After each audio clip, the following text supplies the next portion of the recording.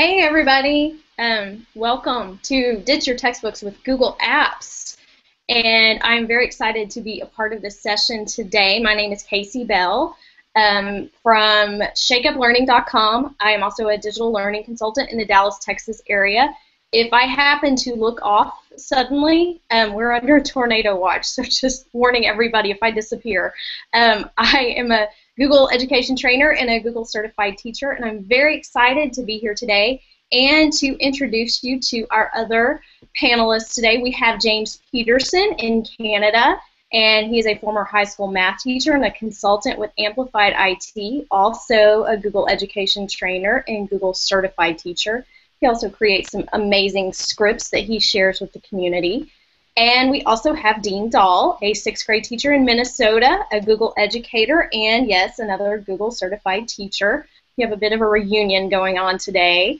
So, and our fearless leader today, we have the Matt Miller joining us in Indiana, Spanish teacher, blogger at ditchthattextbook.com, a Google certified teacher, speaker, presenter, PBS Digital Innovator, and a BAMI Awards nominee. So I'm very excited to have Matt lead this off, and also very excited to announce that he just published his first book, Ditch That Textbook, Free Your Teaching. So without further ado, I will pass it on to Matt. All right, thank you very much, Casey. Well, I'm very excited to be here too, and I want us to start off by thinking about the world that a lot of our students live in, whether our students are young or, all the way up to middle school, high school, and beyond. They sort of live in two worlds. One is this world of academia that seems to be full of textbooks and pencils and papers and desks all in rows and everything. And then if you think of the other world that they live in when they're outside of that, we could call that their digital world. And that's the one that they're really craving to get back to, the one that they're really craving to get into, that's full of social media and sharing and instant communication and learning on the spot. Whatever it is that they need, they're able to learn it. And silently, I think they're begging us to merge the two. So how can we do that? And before we get into that, I think we have some really good stuff for you today on that. One question you might be asking is, why in the first place should we do that? And I can think of three really good reasons. One is that learning is available at any time whenever we have our learning in this digital world, that students don't have to be right in the classroom with the paper that you just handed them working on activities. They can really be anywhere to do this as long as they've got an internet connection. Sometimes they don't even need that. Another reason is that it's collaborative. Students can work together basically when they're next to each other or in another room or in another building, and they're able to put things together on their own that are better than what they could do by themselves. And then it also gives us a global reach, because if you have that collaborative opportunity, it doesn't just stop with people nearby, and that it's just as easy to share and work with people from around the globe as it is from somebody in the next room. And so the amazing thing about all of this is that we can provide all of it at little to no cost, in addition to the devices that so many of our schools have, or the devices that our students carry in our pockets. And so in our 45 minutes together, I want to talk about three things. I want to talk about creating a home for all of your stuff online. I want to talk about creating, collaborating, and sharing with your students. And I want to talk about connecting our classrooms to the world. And those are really three of the big things that have driven my own personal digital learning space that I use with my students. And so I want us to start thinking, first of all, about creating a home for our stuff. And so I wanted to tell you a little bit about where I started with all of this. And it started about 6 years ago. I'm a high school Spanish teacher. And so about 6 years ago, I hate to say it, but in a lot of ways, I was a really crummy teacher. I did a lot of teaching directly from the textbooks. We would read a chapter, we would have discussion questions at the end, we would have comprehension questions at the end. We would write those down on a little sheet of paper and turn those in. Did a lot of worksheets, did a lot of workbook pages. And I mean, I could just see in my students' eyes the lack of engagement. And the thing that started to dawn on me after a few years of teaching this way was that I had all these students who were taking Spanish classes, but they weren't able to speak Spanish. And that's a real problem if you are a Spanish teacher, because that's how students are going to use that skill out in the real world. And so I knew something had to change, but sort of felt kind of powerless and hopeless on how I was going to change it. And so I at one point, I think we were having I think I had just lectured them for about 40 minutes on something exciting like reflexive verbs or the imperfect tense in Spanish. And after I got done, I gave them an assignment to do that night and gave them a little bit of time to work in class. And I had a lot of this, or maybe a lot of this, or talking, or basically they weren't doing what I needed them to do. And so I got upset. And what I did here, actually, I want to show you kind of what my experience looked like. We're going to call this my path to textbook liberation. This is a little sketch that I did on my iPad. And so we're up here kind of at the beginning where it's the students are kind of snoozing and there's blah, blah, blah about boring grammar. And I got frustrated and I said, that's it.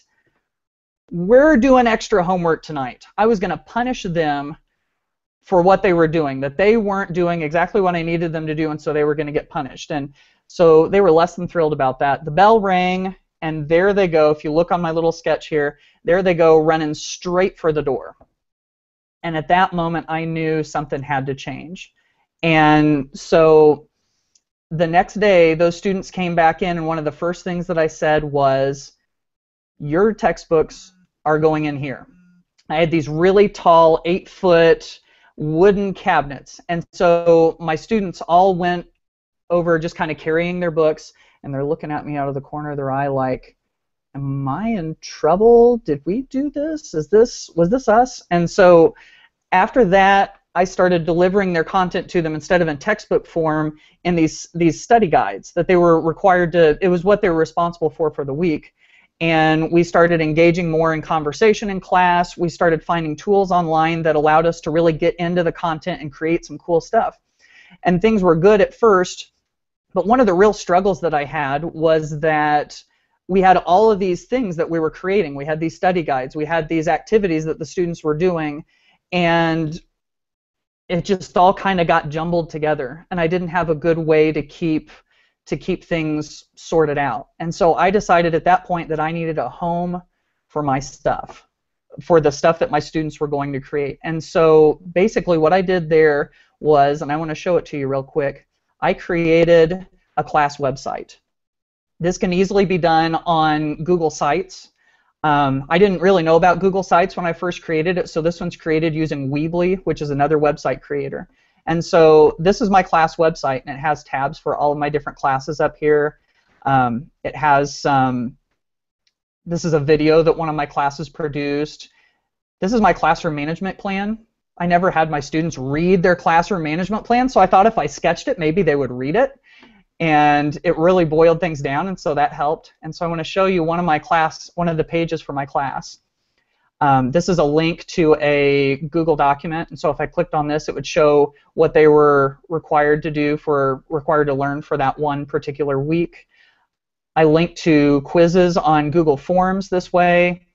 If I have instructions for a sub, then I can leave those here. We have Quizlet flashcards. I mean, there are all sorts of things that I put on these class websites. In fact, if we go down a little farther, here are sketches that we did on the whiteboard to illustrate a story that we came up with in class.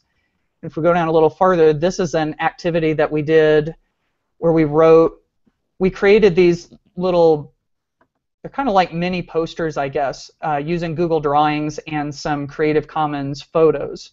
And so we were able to put all of those things up there. So it basically just becomes a place where all of your students can interact with this content that they're creating. And as I created this website, I started to realize something.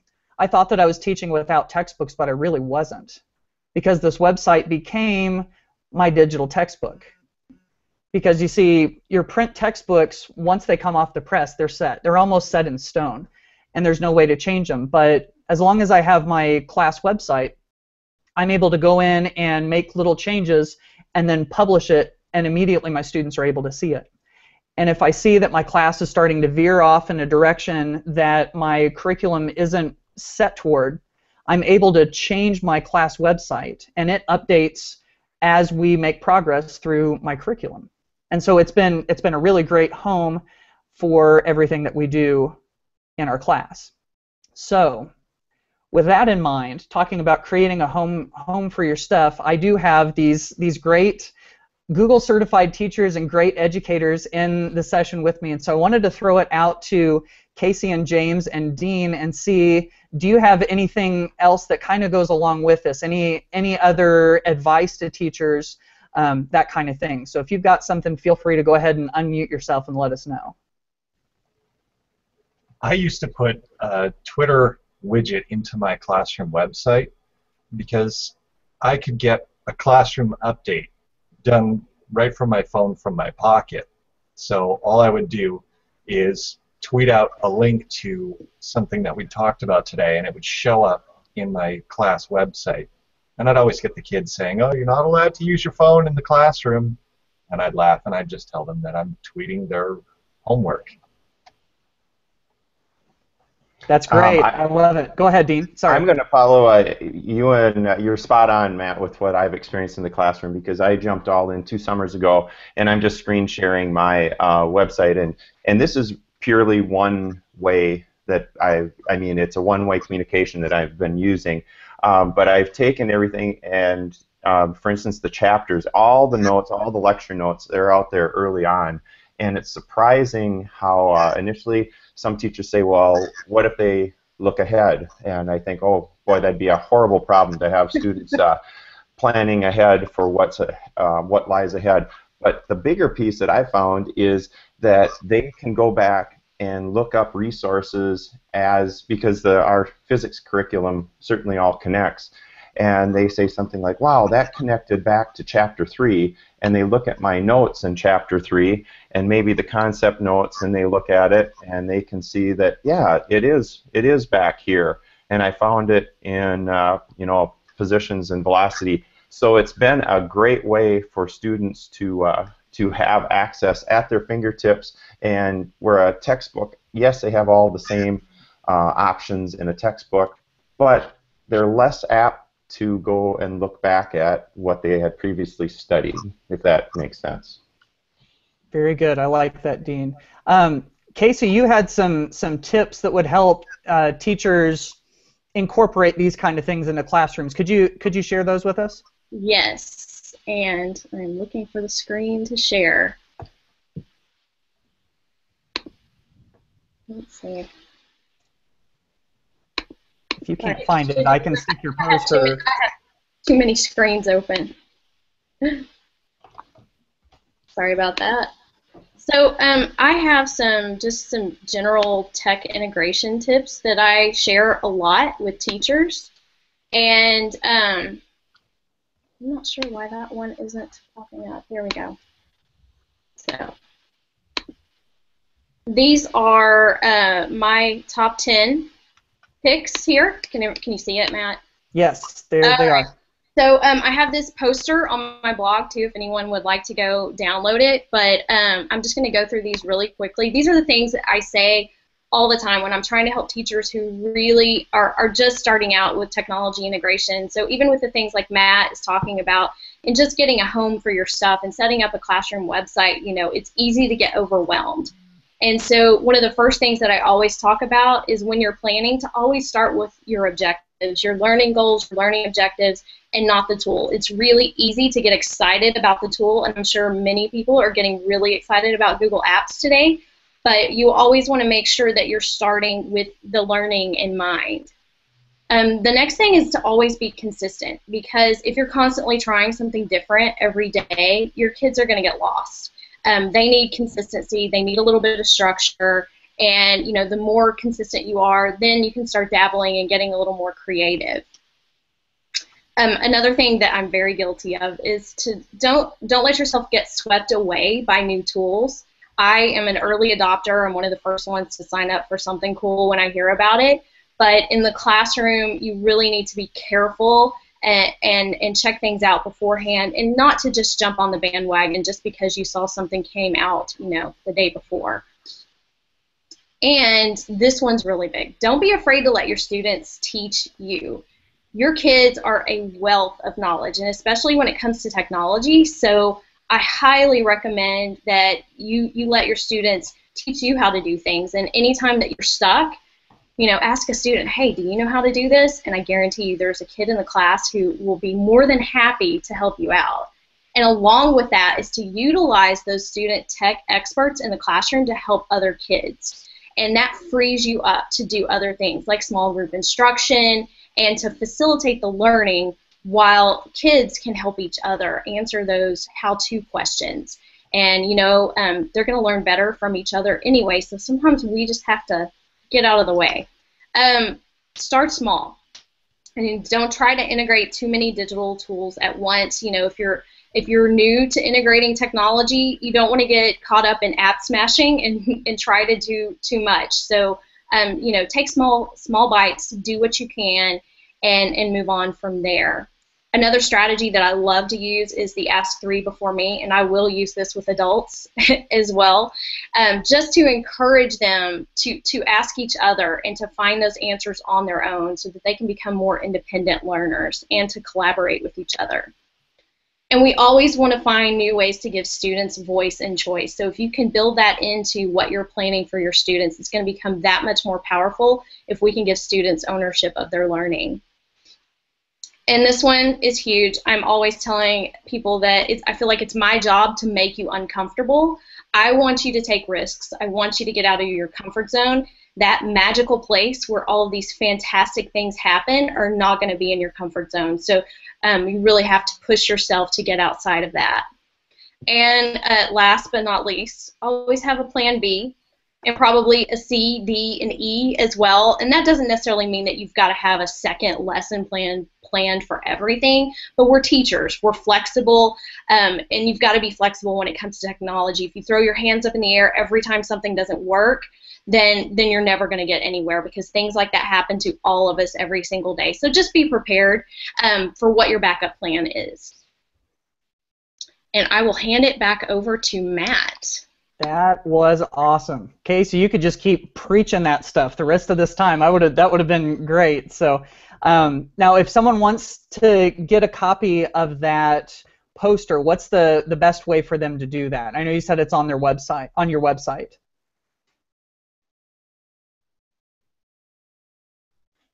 And I think she's muted herself. Oops, sorry, I was in a hurry. I'll throw it into the Q&A. I didn't know if you had it in the resources that you were putting together, but I can definitely give that. You can search top tech tips on shakeuplearning.com and find it very easily, but I'll throw it into the Q&A as well. Okay, that's great. And that probably is the easiest way, I bet, is to go to shakeuplearning.com and just search for top tech tips. So, okay, that's great. Thank you so much, Casey. We have a question we're going to answer real quick. It says, hello from Bronx, New York. Great idea. I also love Weebly and Quizlet. My only question is, do you think that higher ed will catch on to no textbooks? Do you worry that students won't know how to access or read textbooks when they get to college? Any thoughts? That's a good question. I actually had a colleague at my school once tell me that he didn't think ditching textbooks was a good idea because students were going to need them so much in college. And, you know, my own personal thought is that my students are pretty sharp, and if they are able to find answers to whatever they need through looking them up online or finding resources at their disposal, I don't think they're going to have that hard of a time of finding them in textbooks if they need to. That's just my own personal thought there. And as far as higher ed catching on, you know, it seems to me like higher ed is awfully slow to adapt to change. But I know there are some really, really good college professors out there, and you know, really good people in leadership of colleges and universities. And so my hope is that it will catch on eventually. I think it's going to become this kind of learning will become so prevalent as time moves on that I don't think they have any choice but to catch on. So, anyway, that's just my own thought on that one. So, all right. So let's move on to the second part of our presentation today. That is create, collaborate, and share with your students. And so Google Apps is so great for this kind of thing, in my opinion, because it makes things that we've done before a lot easier sometimes, and then it allows us to do things that we were never able to do before. And an example of that, one little activity, I want to give you just a couple of little ideas of how you can use some of the basic Google apps in your classroom. These are things that you can start using on Monday if you want to, and they're really easy to set up. And so one thing that I've done is I've set up a presentation, and I'm going to see if I can switch over and access that. And James and Dean and Casey are all in that presentation, or at least I hope they are. Yep, looks like they are right now. So I'm going to let you take a look at that. And so basically what I've done here is I've created a presentation. And for the three of you that are in here, if you'll go ahead and start entering some content into this so people can see. I've created this presentation, and then I personally set it as with the share button here. I made it anyone with the link can edit, and then I shared this link with them. And so they were able to come in here, and I mentioned something about meerkats as we were getting ready for this, and somebody put it in there. But so now, basically, each of them has taken a slide. So they all clicked on that link, and they all came in, and since they all have the permission to edit, now they're all able to add information in. And so Casey put her name and put Shake Up Learning. Somebody put something about meerkats, and then linked to the Wikipedia entry on meerkats. That's like extra credit right there. So that's great. Oh, and Dean took a screenshot and stuck it on there. I am most impressed. You guys all get gold stars. Very good. And so what's great about this is that you can do this with your students. And if I have a class of 20 students, there will be 20 slides over here. I usually assign them a slide by just going 1, 2, 3, 4, 5, 6, 7 up and down the columns. There's the gold star. Oh, you guys are too much. And so each of them goes into their own slide, and then they're able to type information. And what's neat is that you can, in the matter of 5 or 10 minutes, you can crowdsource your class to gather information on things. And so if I'm getting ready to do a cultural presentation about the different autonomous regions of Spain, which are kind of like the United States as states, what we can do is I'll assign one to each of the students, and then they will pull a little bit of information and maybe a picture, and they will stick it onto their slide. And then what we can do is at the end, once they're done in maybe 10 minutes or so, we can flip through and we have this custom produced slideshow. ShakeUpLearning.com, next session at 5 p.m. Central Standard Time. See you there. There's your little commercial, Casey.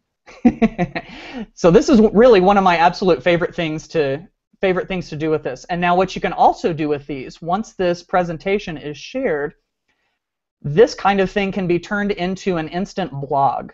So if you don't want to set up blogs for your students, if you just don't want to take the time, what we can do is you can give each student a slide and give them a writing prompt. And so they're able to write, maybe they could put the title up here, add their name here, and then they come down here to the text. You can obviously make it smaller if you have more text. And this is my writing prompt. I'm writing my thoughts about it. I know that's not very deep, but it's a little bit of text anyway. And then what we can do is, so let's see if my colleagues here can come in and add some comments. You can start a comment conversation, which is basically the heart of what a blog is, because blogs are kind of like online journals where people can comment. And so you start the conversation, and then other people are able to add comments like we had over here. Dean says this is a neat slide. James says can't wait. Casey says thanks. And so we're able to kind of talk to each other, and then actually have, if it doesn't, nope, that's just in a straight line. Okay, so you can see how the conversations can all happen over here too. So that's just another neat thing that you can do that's quick and easy that you could start using as soon as Monday in your classes. And now another one that I want to show you real quick, it's the same sort of idea. So if I can get Dean and James and Casey over into the shared drawing. Basically, I took a Google Drawing. If you're not familiar with Google Drawings, this is one of my absolute favorite tools in Google Apps. And it basically gives you this blank canvas, and you can add text and shapes and images and different things to it. And so what this becomes is an interactive whiteboard that everybody has control of. And so you can put Casey as a pirate in it if you wanted to. Apparently she did. That's pretty impressive, Casey. And so if you have all of your students jump into this and you say, okay, and you call one student out and you say, I want you to add something to it. And so then they add a cloud. And then somebody else could add, oh, Casey disappeared, but they could add a lightning bolt out of the cloud.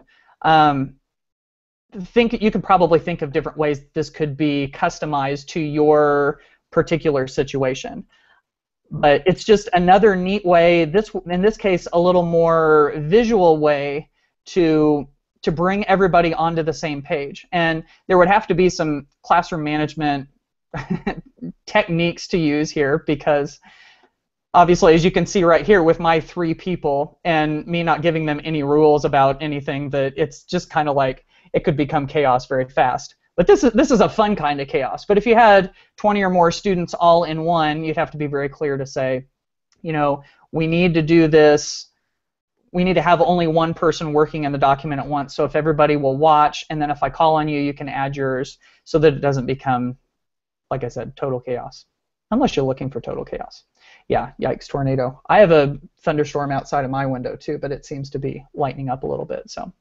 Okay, so that's something else that you can do with Google Apps that you can start using as soon as tomorrow. Actually, tomorrow's Sunday, it'd probably be Monday. So anyway, I want to again throw it out to my colleagues here and see if they have any little quick ideas for how you can create, collaborate, and share with your students using Google Apps. So if you've got any ideas, go ahead and unmute and take it away.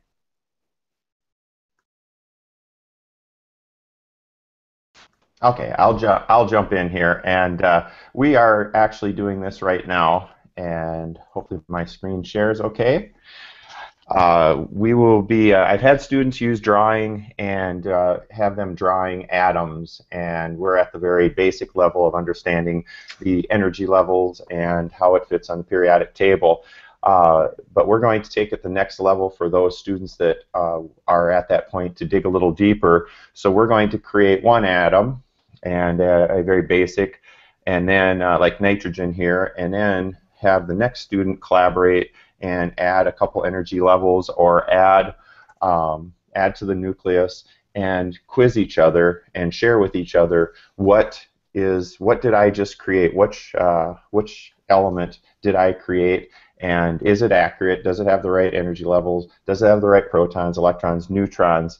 And the kids are motivated to do it because they love using drawing, and they do a far better job creating on drawing than sometimes they do when they work on pencil and paper. So this is really slick, and it motivates learning for sure. That's great. I love that very specific, particular use of it. That's good. So, okay, very good. If it's okay with the other two, I think we're going to jump on into this last section just to make sure that we can get through everything. And so this last section that we have is called Connect with the World. This is one of my favorite things that Google Apps is able to do, is that by doing basically what Casey, James, Dean, and I did with the shared presentation, the shared drawing, you can basically share all of your work that you do on Google Apps with anyone throughout the world that has an internet connection. And all they have to do is just join with that link, or if you share it with them by email, they're able to get into it. And so I have a couple of cool instances that I know of where I know really, and this is a great example of how you can use these tools and this technology to do things that were previously inconceivable. One of my favorite stories comes from another school in Indiana where I am right now. This is a school in northern Indiana, and a student of theirs that I think was in the 6th grade just sent a letter to Shaquille O'Neal, the basketball player in the NBA. I think this was back when he was still playing. It might have been after he retired, and just asked for a couple of signed things, wanted to tell him that he was a big fan. And he expected maybe he might get something back from Shaq, but what he got was much more impressive. He got a Skype session. I think they use Skype. You could definitely use Google Hangouts, but he got a Skype session with Shaq to his entire school. And so there's a screenshot of the video. Now, if you happen to go to the session resources page, which is at ditchthattextbook.com/DTT GAFE. That's like Ditch That Textbook, Google Apps for Education. And I can make mention of that again here in a little bit. But if you go to that, it has a link to the video if you want to watch it. And it's so cool because basically Shaq takes this opportunity to answer kids' questions, and he tells them why they need to stay in school, why it's important to learn how to read, why math was important to him as an NBA player. And so there are just such cool things that you can do with, in that case, you could do with Google Hangouts, because this video chat service is really available to about anybody in the world. And so, again, at that same site, ditchthattextbook.com/DTTGAFE, I have links to a handful of different Google Plus communities where you can connect with other teachers. I know there's one in particular called Educators on Google Plus that has tens of thousands of people in it. And so if you're looking to connect with a teacher somewhere, that is a great place to start. So that's one thing that you can use to connect with other classrooms and connect your students with other people. And I want to tell you about another one. This one is one that happened in my own particular class. My Spanish 3 class, because I have all levels of high school Spanish in my classes. And my Spanish 3 class got connected with a class from Valencia, Spain. This was the neatest thing. They basically, once a week, and it was on Mondays, my students would come to my class and they would get paired up, and each pair would have an iPad. And they would do a video chat with a pair of students in Spain once a week for a couple of months. They would start with some basic discussion questions. They would talk for 15 minutes in English. They would talk for 15 minutes in Spanish. And then in the last 15 minutes, they would just get an opportunity to just talk with each other in whatever language they wanted to use and whatever way they wanted to use. And so this is what it looked like at the beginning. The very, very beginning, we had a full group session. And we did a mystery location call activity, which is basically where each class goes back and forth and asks each other yes or no questions about where they are in the world geographically until one of them guesses it. It's kind of a combination of 20 questions and Battleship, if you want to look at it that way. And so they did that first, and then after that they started talking one-on-one. Actually, it was two-on-two. And that was a really good thing, actually, for two students with two students, because nobody felt isolated and they always had somebody to lean back on. And I have to tell you, that is really one of the most game-changing activities that my students did ever since I started teaching. And there were technical glitches, and it wasn't smooth and it wasn't easy, but it was still so worth it. And the reason is I have students who are in the middle of a small community, very agricultural, very rural. A lot of them don't get outside of the state, let alone outside of the country. And in a place where there are such horrible stereotypes about people who speak Spanish. There's a lot of people that will say, oh, these people who are speaking Spanish, they're just here to steal our jobs. And there are really negative stereotypes, and I have fought and fought and fought since I started teaching to try to get rid of those stereotypes. And there was nothing that I could do that was more impactful on my students than to get them connected with real, live Spanish-speaking students from another country. Because they finally started to see how alike they were, how they liked the same things, how they were interested in clothing and making each other laugh, and having good friendships and hanging out with their friends, and just the silly things that they did in those last 15 minutes. It made that connection. And so for some of them that will never leave the country, they've had a real live international experience because of what they did right there. And so there are great ways for you to get connected with other teachers and other places. I know the Google Cultural Institute is a really cool thing where if you want to do some virtual field trips, this one generally isn't so much outside of the United States, but the Google Cultural Institute is a great place for that too. And so those are some of my favorite examples of how that can work as far as video chatting goes. And then if you bring in Google Documents into that, or Google Slides, we took a Google document and we shared it with these students in Spain. And my students would ask them questions by typing them into the document. And then by the next day, the students in Spain would have answered the questions. And every once in a while, if we were lucky, the students in Spain were in the document working on the answers at the same time that we were in it finishing up the questions.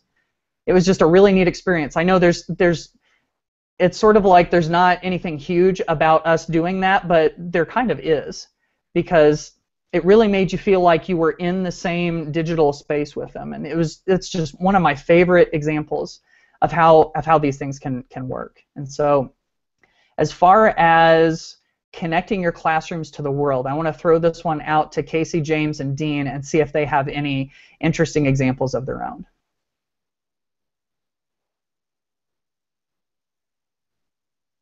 And don't be shy. And if you don't, that's okay. I don't see anybody jumping at this one, so that's okay. I'll say something real quick. This is more in terms of teachers have become my students. And with the Google Educator groups that we now have through Google+, we are working, the North Texas group works with the Central Texas group, and we are putting on Google Hangouts as innovation challenges for teachers. So they come and they learn a 30-minute, how to integrate in the classroom, and then they come back and they post in the community what they've actually integrated and share that with the community. But having not only the way to connect your own classrooms, but the connections that we now have in professional development, which is sort of my world these days, I think that's amazing because I've been able to connect and to learn with you guys, and we're all across the country here. So there's power in it for students and for adults as well. Absolutely, very good. Okay, so I want to first of all thank James. James has been my comment moderator, and so he's been throwing some questions my way, and it looks like we've had some really good questions come up in the Q&A, and so I wanted to address some of those really quick. And then once I'm done, Dean and James and Casey, if you have anything else to throw in, that would be a good time to do that. And so the first question comes from Hannah Hurley, and she says, do you feel like this saves you more time not using textbooks, or do you think that the innovation is worth more time than using textbooks? See, for me, at the beginning, it wasn't necessarily saving me time, but I've found now that I have some resources kind of built up, then it really does save me time because I don't have to go and create anything from scratch. I actually do tweak things, change things from time to time, but I don't have to go kind of reinvent the wheel every single time. And I like the second part of that. Do you think that innovation is worth more time than using textbooks? You know, I think there's the saving time aspect of it, but there's the idea of sort of changing education, changing the way that we do education, and breaking out of this mold that we have to teach from chapter 1 until chapter 40. And even for teachers that kind of skip around, sometimes they'll see things and they'll go, gosh, that is just not relevant to my students. And so I think it absolutely is worth the time to innovate. So that's a great question. Another one, do you ever have students produce research for your textbook site? I love this question. Do they produce study guides? What tools do you use for this? Okay, I'm going to do this kind of backwards. What tools do I use for it? For me personally, to create these study guides where I present information to my students, I just do a simple Google document. Just keep it really simple. It used to be Word documents, and I printed those out. That was before I had devices available to all of my students. And now I have a cart of Chromebooks, and so that's been huge. Do the students produce the study guides? I wish I had thought of that earlier. And sort of they do. what's great is we have vocabulary lists, and we have all of the required vocabulary in one part of the document. And then down below it, I will pull the document up on the projector screen, and I'll say, okay, these aren't going to be on the test, but what vocabulary words are you interested in learning? What did I forget? What did I leave off? And it's amazing to see, A, how many words they add to the list themselves. They're giving themselves extra words to learn. And B, how many of those words they actually end up learning in the end, even though they weren't going to be on the test. And so I think that's a great example of how we have the prescribed curriculum, but then we also have this extra curriculum where if we give the students an opportunity to learn what they want to learn, that they end up learning a lot more than they would otherwise. And do I ever have students produce research for it? Not specifically for the study guides, but my students are creating things for me, and I'm sticking them on the website too, kind of displaying their work. And so that's one way that I do that. How do we find the community that you mentioned, educators on Google+? Thank you, Deb, for asking that question. If you go to, this is the link again, and forgive me for not putting this on any of my slides or anything, and if one of my moderators could go in and add this to the Q&A or something, that would be good. It's just ditchthattextbook.com/DTT GAFE. That's DTT like Ditch That Textbook, GAFE like Google Apps for Education. So ditchthattextbook.com/DTT GAFE. That's the place to find that. And the last question, this is a good one too. Do you think this idea of ditching textbooks meets Common Core standards? That's a question by Claudia Rose. Claudia, that's a great question. I think it does. I mean, whether you're using a textbook or whether you're not using a textbook, your Common Core state standards still stay the same. They're still learning goals, and we're able to meet those learning goals despite whether we're using this textbook or that textbook or no textbooks. And so in the end, I think we still get to it. I know there's one particular part that I think this does a fabulous job of, and I know Common Core state standards talk about something to the effect of producing for an authentic audience. And I think whenever we're able to put student work onto our class website, when students are able to blog, especially if they're able to blog publicly, that's creating this sort of public venue for their work where we can direct people over to that blog address, or we can direct people to that website who are able to check it out and leave comments, and then we get their viewpoints and their experiences where we never would get that otherwise. And so I know specifically for that part, that's one area where it really does meet Common Core state standards. But I think it goes along with what do you want to do in your classroom? How are you going to use it? So those are great questions. So I want to throw it real quick over to Casey, James, and Dean. And if you don't have, just to see if you have anything to add to any of those questions. And if not, I have something specific to follow up with. Give me a thumbs up if you're good. Thumb. Okay.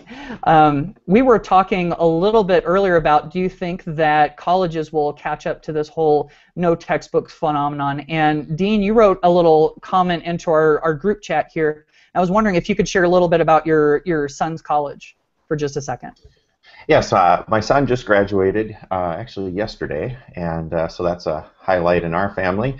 And the college he goes to, Winona State, and they are a one-to-one device college that when you come in, you get to have either a PC or a Mac. And he went through the health. He's athletic training, so all the text and the items, the presentations, they would do collaboration just as you're talking, Matt.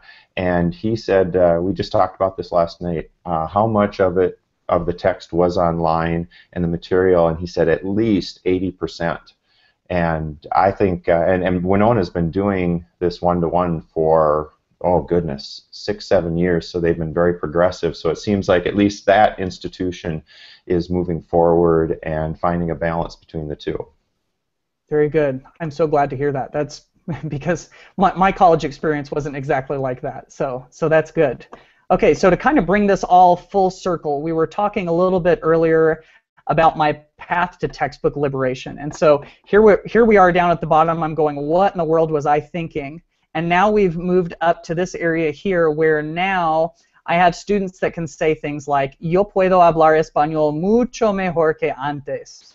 I can speak Spanish much better than before, and then there's me going, yes. And so it wasn't easy to get to this, and I'm not even saying that everybody has to go textbook free all the time. But if you did it every once in a while, if you kind of broke away from that textbook and created things specifically for your students, which I know so many teachers do and do such a great job of, then I think that's really going to help out. So I want to give you some contact information for everybody that was moderating. I want to thank everybody out there, Casey and Dean and James. Kind of going down the list, this is where you can reach me. I do present on technology-related things, so if you're interested in more information about that, ditchthattextbook.com/conferences, or you can connect with me at any one of these places. As I believe most of our moderators do the same, so you could certainly contact them if you were interested in that. There's Casey's contact information as well as Dean's and James's, and so I'm going to leave that up here as we finish up. And I want to thank you so much for coming to this session. I hope it's been useful, and I hope that you get an awful lot out of the rest of the Education on Air conference. So thanks again for coming. Thanks for having us, Matt. That was fantastic. Yeah, that was very cool. Great job.